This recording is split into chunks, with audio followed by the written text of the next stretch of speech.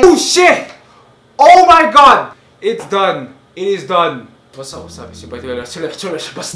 Battle of Winterfell. I'll get the disappointment out of the way.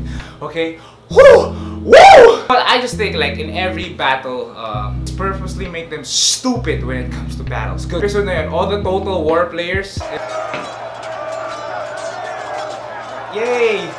Oh, ah shit! You have the Dothraki. You charge it head first to infantry. Who does that? Whatever form of cavalry you have, if you charge it head on to infantry, they will get poleaxed. Cavalry should be at the back, constantly mobilizing to harass and flank. Sakit panoorin, man. Ang sakit panoorin. All those Dothraki just... The artillery, oh my god. Why is it at the front of your infantry? It should be at the back at least, so you can have constant bombardment even though there's a clash with your infantries going on. What the fuck? They only have fired one shot. The arrows dun sa walls. Hello? Laban? They had a volley of arrows when they were retreating. What happened in the first 30 minutes? Wala kayong pinapana dun. Nagmo-Mobile Legends lang ba kayo sa taas? It's small details. Like, it's to make TV drama. Whatever. The other complaint, it was too DC. It was too DC. Like, Zack Snyder directed that episode. Like, bigyan ko yung preview ng episode.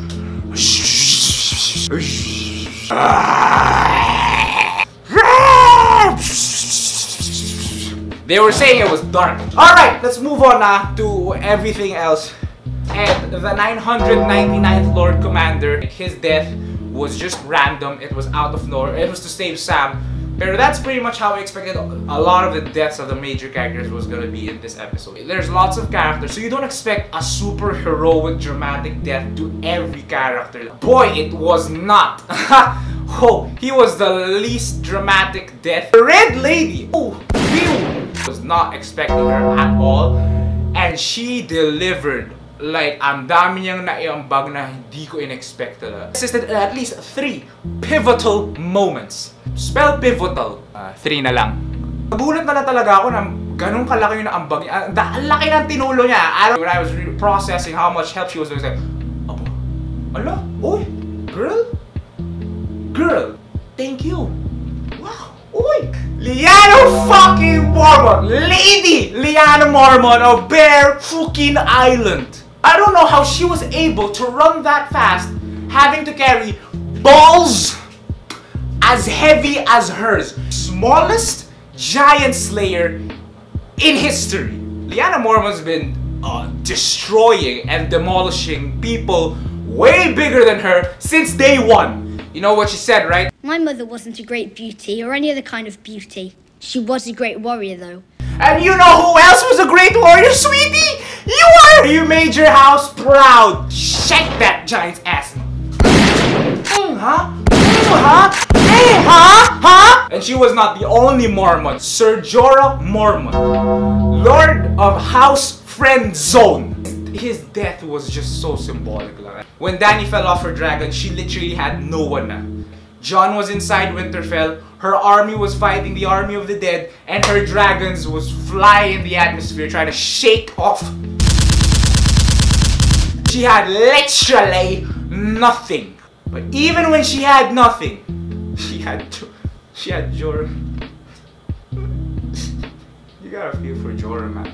Since day one, when she had no Dothraki, she had no Unsullied, she had never met Jon. Since season 1, she didn't even have her dragons yet, boys. But she always had Jorah freaking Mormont since day 1. And Jorah always delivered. And today wasn't no off night, okay?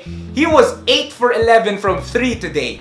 Daenerys was left unfazed, untouched.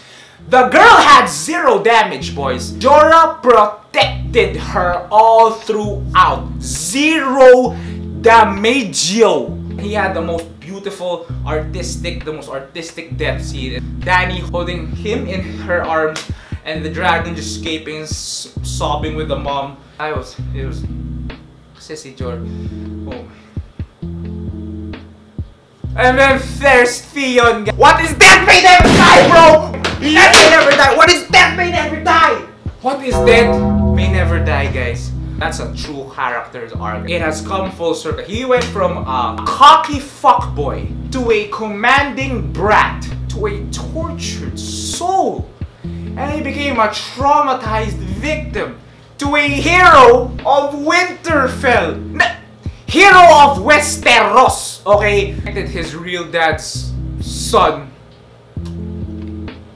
in the best way he could. What else can I say, guys? All I can say is Theon Greyjoy is a good man.